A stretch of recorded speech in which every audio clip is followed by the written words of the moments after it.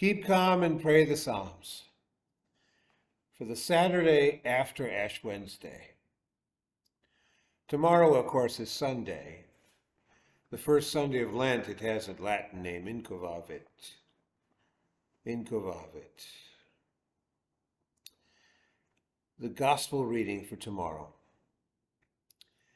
is from Luke, the 4th chapter, that being what is commonly called the temptation of Christ. Christ, after his baptism,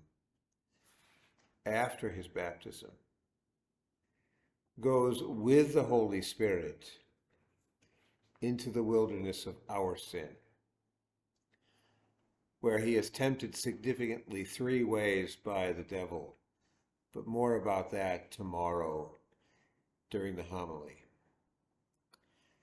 He goes into the wilderness for you and for me, because that's where we are. He goes into the temptations of the devil for you and for me, for that's where we are.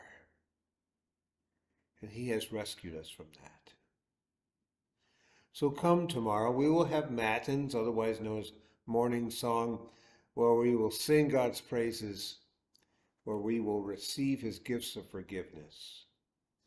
Doors open at 9 a.m. here. You are invited to come. But this is the day that the Lord has made. Let us rejoice and be glad in it. The rising of the sun to its setting. The name of the Lord is to be praised. Psalm 31. We will use verses 9 to the end, or 9 to 24. So again, that's Psalm 31, the portion of it. I begin at verse 9. Be gracious to me, O Lord, for I am in distress.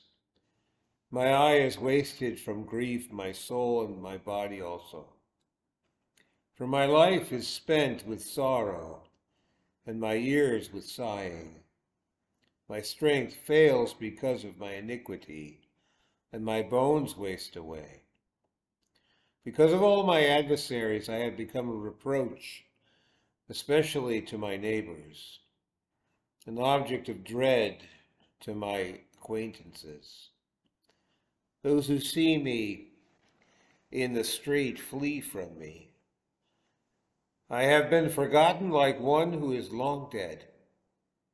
I have become like a broken vessel, for I hear the whispering of many, terror on every side, as they scheme together against me, as they plot to take my life. But I trust in you, O Lord. I say you are my God. My times are in your hand. Rescue me from the hand of my enemies and from my persecutors. Make your face shine on your servant. Save me in your steadfast love. O Lord, let me not be put to shame, for I call upon you. Let the wicked be put to shame. Let them go silently to Sheol. Let the lying lips be mute, which speak insolently against the righteous in pride and contempt. Oh, how abundant is your goodness, which you have stored up for those who fear you, and worked for those who take refuge in you, in the sight of the children of mankind. In the cover of your presence, you hide them from the plots of men. You store them in your shelter from the strife of tongues. Blessed be the Lord, for he has wondrously shown his steadfast love to me when I was in a besieged city. I said, in my alarm, I am cut off from your sight. But you heard the voice of my pleas for mercy when I cried to you for help. Love the Lord, all you his saints. The Lord preserves the faithful but abundantly repays the one who acts in pride. Be strong, and let your heart take courage, all you who wait for the Lord. Glory be to the Father, and to the Son, and to the Holy Spirit, as it was in the beginning, is now, and will be forever. Amen.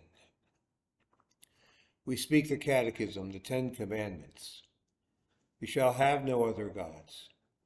You shall not misuse the name of the Lord your God. Remember the Sabbath day by keeping it holy. Honor your father and your mother. You shall not murder. You shall not commit adultery. You shall not steal. You shall not give false testimony against your neighbor. You shall not covet your neighbor's house. You shall not covet your neighbor's wife, or his manservant or maidservant, his ox or donkey, or anything that belongs to your neighbor. The Apostles' Creed. I believe in God the Father Almighty, maker of heaven and earth, and in Jesus Christ, his only Son, our Lord, who was conceived by the Holy Spirit, born of the Virgin Mary, suffered under Pontius Pilate, was crucified, died, and was buried. He descended into hell. The third day he rose again from the dead. He ascended into heaven, and sits at the right hand of God the Father Almighty. From thence he will come to judge the living and the dead. I believe in the Holy Spirit, the holy Christian Church, the communion of saints, the forgiveness of sins, the resurrection of the body, and the life everlasting. Amen. O Lord, keep us in your kingdom, teach us to pray.